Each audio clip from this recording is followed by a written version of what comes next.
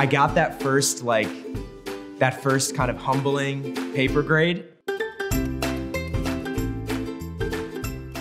Getting that first paper back in a way that was like a little humbling was definitely a positive experience in the long run. It took me a chance to reorient myself, meet with the professor, and kind of develop a different strategy for learning. Take advantage of the academic resources. There's a lot. I think you have to kind of think about it like a team. Whenever you're in a single course, you have your professor who's teaching 100% of the time. So they're always a resource, going to their office hours. In a lot of classes, you have a teaching assistant or a TA. The academic resource center, besides having professional staff that can help you build a kind of an academic plan. And they also offer tutoring, which I've taken advantage of at this point, and it's fantastic. Again, it's just like another person kind of on your team in any given class. There's so many different resources to take advantage of.